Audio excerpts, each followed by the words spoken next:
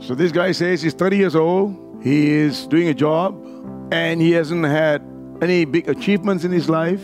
He's earning a salary. Is that being successful or failure? Well, there are many people who are not in your shoes, probably worse off, no job, 30 years old, unemployed, no life. So you have a job, you are earning a salary, and that is good. Why do I say that? Because now you are at a stage of your life, you look at yourself in a mirror and you say, I'm 30 years old, I'm doing a job, I may be earning enough, not enough, whatever. Obviously not enough. And so you can't get yourself to say that you are successful in life. You don't say you're successful in life. That's what really matters.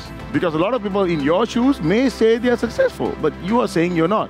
Okay, so whatever you say, I go with you, okay? So what does success in life mean? At 30 years old, to me, at 30 years old, you must have a foundation already. That means you must have a plan of how you're going to live the rest of your life and die successfully, okay? With a family. If you don't want to have a family, I've got nothing to say about that, but you may have parents that you may have to look after.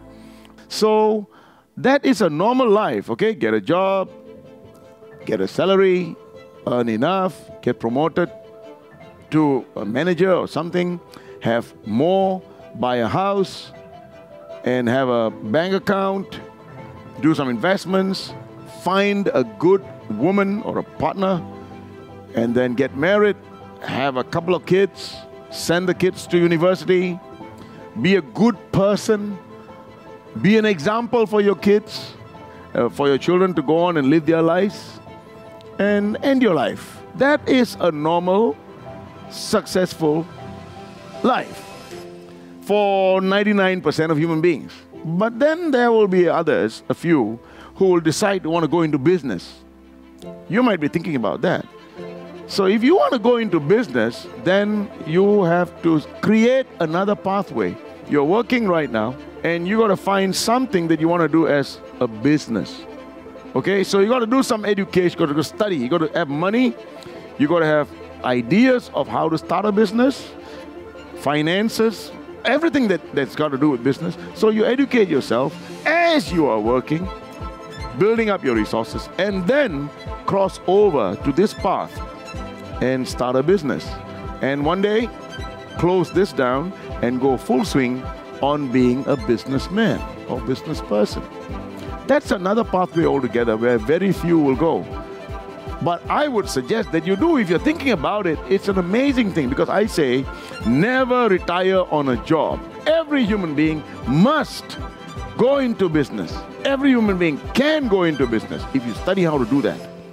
So in Life University, where we are, there are processes step by step for us to guide you wherever you want to be. You know, being in a job is not a bad thing, because some jobs pay so high that you don't want to leave the job. So it depends on what kind of job you're doing and how much you're earning. So there's nothing wrong with being in a job, nothing wrong to go into a business, but I'm saying that if you can go into business, because that's when you live by your own decisions, by your own standards. You don't have to depend on anybody. Okay? We're not going to get laid off if a COVID comes, because you decide how you're going to live your life. So that's what I want to share with you, okay? So if you want to know more, I suggest you look us up and come on board so that I guide you step by step to get you to be successful the way you want to be successful. And I think you are reasonably successful right now. You want another level. That's all. Don't worry about it. When you get successful and you feel happy with yourself, there will be a good person coming into your life. Thank you.